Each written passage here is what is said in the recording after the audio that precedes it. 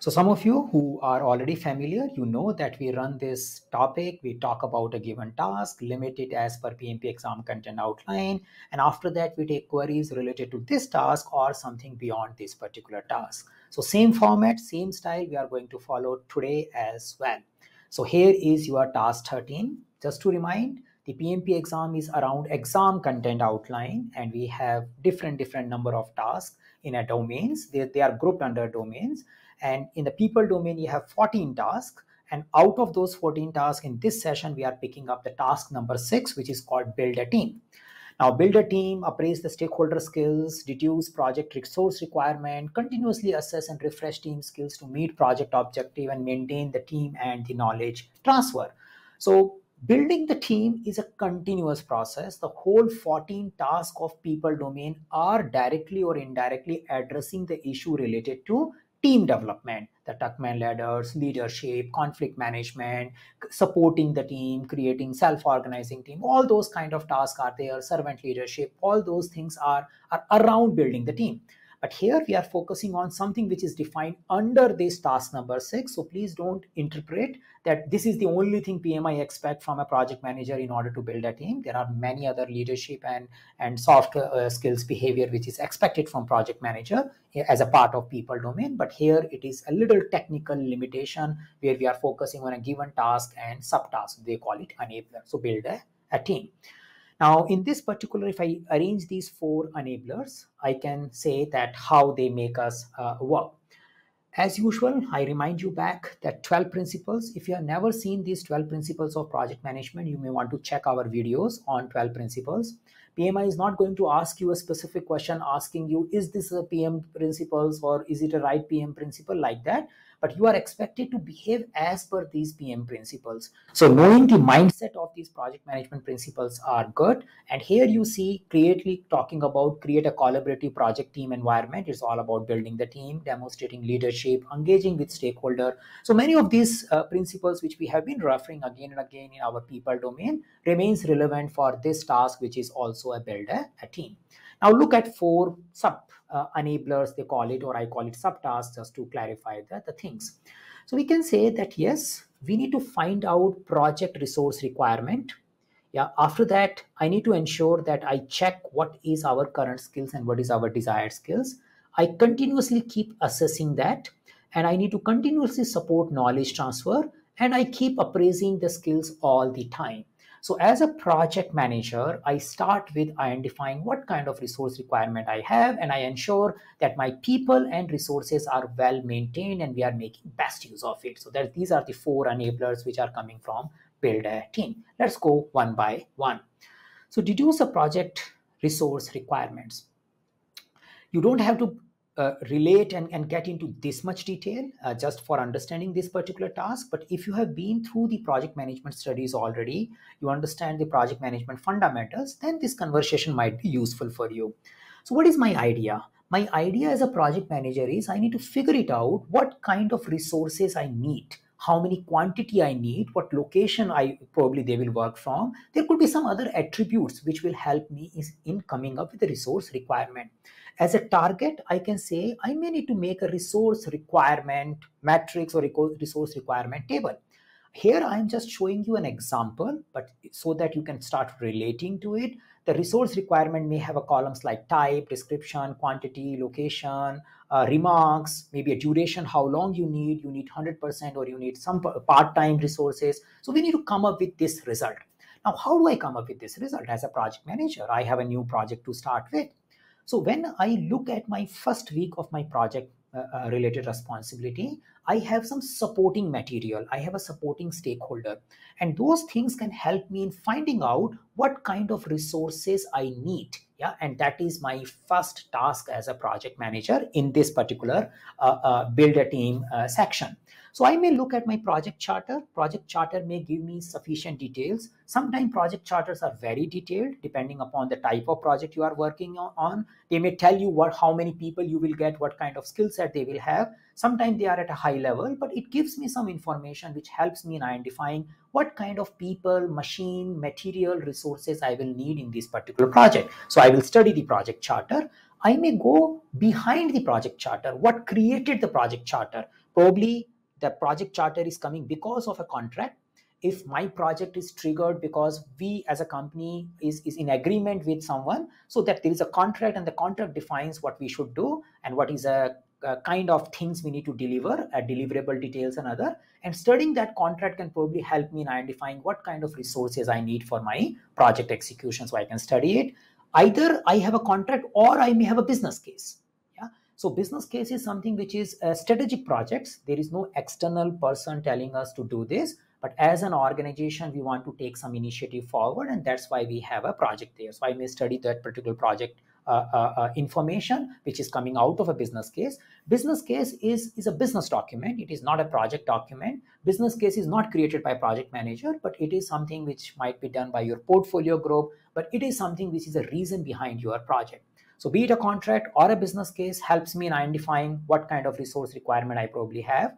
I may look at my environmental factor, what kind of environment we work in, what kind of automation is possible, what kind of people we have, what kind of organization philosophy we have for working with the project. For example, some organizations are more outsource oriented, some organizations are in-house oriented. So I need to understand that. I may need to take an advice from experts. So some stakeholders which are identified in my project charter, some stakeholders which are there in my business case, as per my organization, there are some designated experts, technical experts who need to be consulted about. I may go to them and ask them what is their opinion about what kind of resources we may need. There could be many experts. I may need to accumulate that information. I may need to create a breakout session or as a brainstorming session with them so that we can come up with what kind of resources we need. I may use organization historical learning.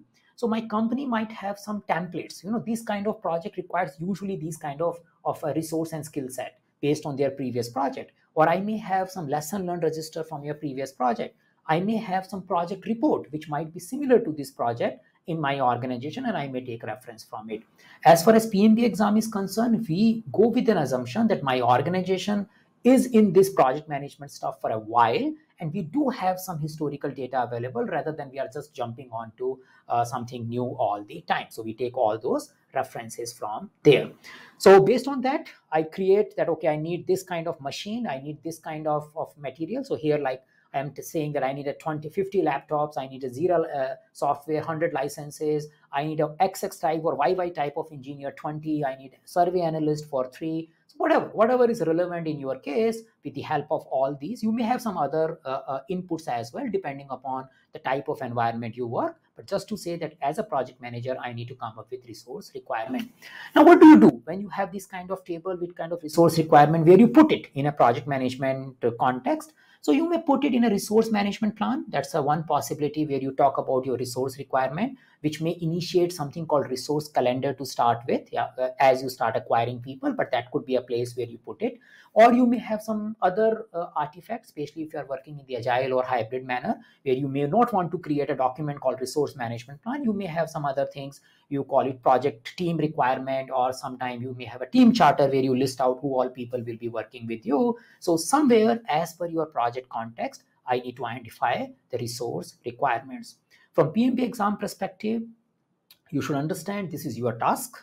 You don't have to rely on a particular document, that this is the document I have to create. You may create resource management plan, you may not. That is perfectly okay. But when the resource management plan is coming as an option, you understand it can contain my resource requirement. And I need to understand, I need to brainstorm, I need to think about the current requirement, my project objective, as well as all about my future, my past historical data. And based on that, we are focusing on identifying our resource requirement. So this is the first thing: deduce project resource requirements. And resources from project management perspective could be material, could be people, could be licenses, could be machines, could be rented machine, could be owned machines, anything which is needed in order to achieve project objective. That term is called resources. So that's the first subtask in the build a team. So now you got things with you, you got people, you got machines, and you have some understanding. Now you want to go forward and focus on more people. So appraise stakeholder skills, that's the second subtask which we are taking here. That okay, after having my stuff with me. I understand what kind of resources I need. Now I probably focus on stakeholders and see what kind of skills they have, what kind of desired skills we need, and what should we do in order to reach to a desired level. So again, I'm just showing an as an example skill matrix. So you may have a skill matrix or you may have some other mechanism, but the idea here is when I am appraising the stakeholder skills, I may want to list down some set of skills which are critical for my project. Yeah, and I may list down stakeholders, which includes team members as well, and may talk about what are their current skills and what are the desired skills. I may have a level 1 to 3 or level 1 to 5, which may talks about basic capability or advanced capability. And I need to prepare this as a project manager. So I can say I can appraise what kind of skills people have and what kind of skills might be needed in order to achieve my project objective. So as an example, I may end up creating a skill matrix, or I may have some other way of doing it, which is perfectly fine from a PMP perspective. So how do I figure that out? How do I understand what kind of skills people have and what kind of skills might be needed? So I may do networking, I may meet them, I may interact with them and understand. I do some kind of informal assessment by way of having communication with them. I may run a proper assessment, especially for a team members and all. I may have a technical assessment. I may have other soft skills assessments to understand what kind of skills people have in order to achieve project objective. I may do interviews to selective stakeholders to understand their understanding of various areas so that we can find out their desired skill enhancement we need to do. We can conduct some surveys where people can do a self-assessment. We can look at a historical data also, what kind of work is done by which particular stakeholder. Sometimes we also have a resource directory, yeah, in the organization, which talks about who are the people, what kind of skills they have already, yeah, and what is their experience in those particular skills. Especially for a team members, I may have that information readily available, so I may look at my resource pool information or resource directory, which can help me in understanding the current skills. After understanding, either with the help of survey, either by way of taking formal or informal assessment, or by looking at resource pool data, I come up with that, okay, this is the skill matrix which we have for our given set of people, and here are the gaps we need to work on. Now, how do I identify the gap? After that, I need to look at my project requirements also. So I understand my project requirement in a previous section where I have looked into various documents like project charter and stakeholder expectation and the brainstorming with the experts. I understand these kind of competencies are needed, and I see in my project team members and stakeholder there are some competencies which are more, which are less, and I need to find out where are the gaps. So as a process of appraising stakeholder skills, as a project manager, I have a responsibility of understanding what skills and competency my stakeholder has, what skills and competency my project needs it, yeah, and if there are gaps, I need to take action and I need to plan for those actions. And those actions could be training, mentoring, coaching, and maybe networking by way of creating knowledge sharing events so that people can learn from each other and find out and fill this particular gap. Yeah, so that is my role as a project manager. I need to understand my stakeholder skills, including teams, and come up with the action plan to take care of the gaps. So that's a second enabler from this particular task, build a team. The third one is pretty much related to this, the second one. It's like you focus on the same skill matrix, but all the time keep updating it. Yeah. So we are saying continuously assess and refresh the team skills to meet project needs. So the previous task was more linked to like you are doing the assessment in the first week of your project, maybe just to get started. And this one is that you are doing it on a regular basis. Every month you are figuring out where do we stand, what are the current skills of my team members, and what are the new skills they need to acquire so that we can take actions and update our skill matrix. So more or less the same thing, but on a regular basis. Now, when we are doing regular basis, we can have informal or formal assessment. You can have a formal performance assessment where you have agreed upon goal and you are working with them and finding out what is working, what is not working, and what new has to be acquired. We may have a list of future skills, which is a part of your current assessments. We may revisit the project skills requirement because environment keeps changing. As a project manager, I need to keep doing environmental assessment at various frequency. You can call it at a milestone level or at the retrospective level and find out what kind of skills might be needed in future. We need to balance the tech skills and soft skills. That's a reminder which is coming from a PMP exam perspective.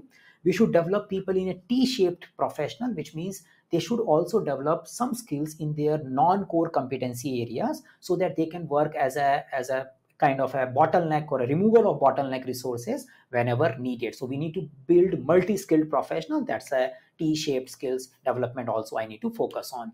I may do feedback, one-on-one feedback, team level assessment. We may run retrospective to understand where we are and what should we do next. In the predictive life cycle, we may do a lesson learned meeting. We may run some experiments, some proof of concept, some spikes in the case of agile world. In case of predictive world, also we may run some exploratory activities to understand what kind of skills we have and what kind of skill we need. We may check our project performance as well to understand what is working for us and what is not working. So retrospective, lesson learned, project performance is all about feedback on the current work. Yeah. So we look at how are we doing as per our current understanding of skills and requirement, and then we keep revisiting the future requirement of our project. So we need to ensure that we have competencies to meet our current targets, current goals, and we also build a capability to take care of future goals or future kind of skills which we need.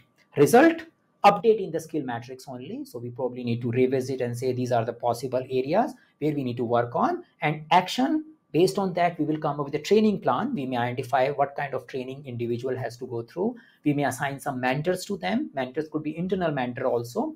And we may need to come up with a coaching activity so that we can grow those individuals in the desired skills. And overall knowledge sharing is something also which help us in creating the better understanding of what we are doing and how can we learn our future skills. So this is more or less related to the previous enabler only, but this is more in a regular manner, and we are bringing the retrospective lesson learned and frequent reassessment of it here when it comes to continuously assess and refresh the theme skills to meet project need. Just to keep in mind, we should focus on just-in-time skill development. The skill development should also be done in the format of cost benefit analysis. We should see that yes, this skill is needed next month, then we build it now. Exact next month or next week, it depends, but in general we keep in mind we want to have just-in-time skill development so that people can really apply it. If the question indicates probably after 6 months you need this skill, should you get the person trained today?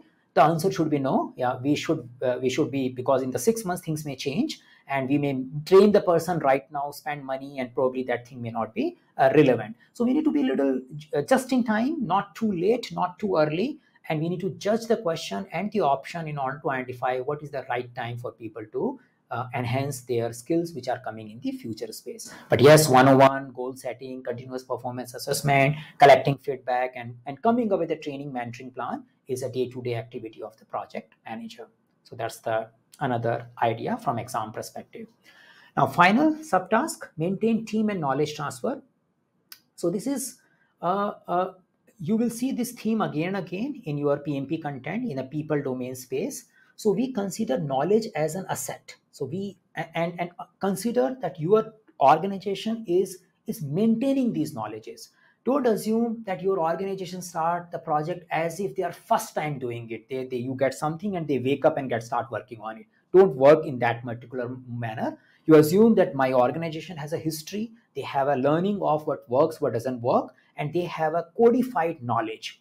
And another job is I as a project manager has a role to grow that knowledge. Yeah? So my task is I contribute to the organization knowledge by way of adding my experience to it. At the same time, I need to ensure inside my project also the knowledge transfer is happening all the time. So we can say the knowledge has to be maintained at individual level, project level, and organization level. So knowledge is an asset. The individual need to take care of their own assets, their own knowledge. They should have a better storage management. They should have a better searching of their ideas, so that if they have worked on something before, they should be able to search it and build on top of it rather than reinventing the wheel all the time. Similarly, I need to ensure at my project level, we have sufficient discussion forum, lesson learned register, and continuous interaction amongst the people. And we manage our artifacts well, the storage, the configuration management. So at any point in time, people can find the right information. So that's a project level knowledge management. And I as a project manager also responsible for frequently scaling up my lesson learned, scaling up my learning at an org level so that my organization can take benefit from what is happening in our project. Yeah, so that's knowledge is an asset. Now, knowledge can be understood as an explicit knowledge and tacit knowledge. So explicit knowledge is something which can be codified. You can make video out of it, you can make text out of it, you can make a user manual from there, documentation, and that is where you can keep maintaining and sharing. The tacit knowledge is something which is coming based on experience. People may not write about it, people may not think it is an important, but when you work with someone, you observe and you learn from it. So as a project manager, I understand that it is difficult to codify everything. And inside my project team, I must support that we have a tacit knowledge transfer as well. So I need to maintain the team is sharing their experiences with each other as well. How do I do it? Probably with the help of a job shadowing. That's a good idea to make that happen. Making people work together. So together as a group, we are doing some problem solving. Together as a group, we are doing some kind of customer demonstration. So whenever I work with someone, I learn from that person and the person also learns from me. Putting up some kind of mentoring relationship inside the project team, formal or informal, can also help us in doing tacit knowledge transfer. So by default, you can use a shadowing or pairing as a good example of tacit knowledge transfer. So overall, our idea is whenever possible, we codify. And other thing is we are giving people an opportunity to interact with each other. So we may have a seminars where people can come, network with each other. That can help us in doing explicit and implicit or a tacit knowledge transfer. We can set up some special groups, like you may have design groups where people from design area come together and discuss their problems and the solutions. We may have a project manager special group where project managers from the organization coming and discussing things. That could be at an org level, that if your project itself is big, you may have at a project level also. So maybe an electronic discussion forum, chat groups, WhatsApp groups, or Slack group, depending upon what is your environment. But there is some interaction which can happen and people can share knowledge with each other. We can set up something called community of practice, which is an agile way of setting up a special group where we have a lot of knowledge exchange, which may maintain some set of data, and probably people can make best use of it and they can learn from each other. We can make people meeting with each other. We can have an electronic knowledge base also, like a help file, like a search based thing, sometimes called knowledge base as a word, where people can also find the information. So I, as a project manager, promote all these things. I ensure, because I need to make sure people learn from each other. Why I'm doing it? Because I also have a goal that I need to de-risk and remove single point of failure. So I need to make sure multiple people know about the project, so that in case one person is not available, other person can take it. So that's a one important thing. The second reason of doing knowledge transfer is we want to reduce the waste of reinventing the wheel. If someone has done something, why are we wasting the time? That's the second reason of doing knowledge transfer. The third reason is, by doing knowledge transfer, we probably create creative solution. If I have learned something from something, I can probably build on top of it. So I want to increase the creativity of my project team environment. The fourth reason of doing knowledge transfer, there could be many more, I'm just sharing four. It's about project continuity as well. If someone leaves the project team and we want to ensure the project continues without getting interruptions, kind of related to single point of failure, for that also we need to have a good knowledge transfer. And building the skills of the people we have learned, the skills has to be developed. Skills is not only developed with the help of mentoring, coaching, and training. The skills also get developed with the help of networking and working together, and that's why the knowledge transfer also plays a role. We can mix mentoring, training, knowledge transfer in the one activity also, but they could be separate activities as well. So that's it. That's all about your task called lead a team, build a team, not a lead a team, build a team. And as I said, overall, the people domain tasks are pretty much interrelated. So it is difficult to point out that this is the only task which help us in building the team. So you probably want to watch our previous conversations on people domain, and probably also want to continue watching to rest of the people domain topics, so that we get a better understanding.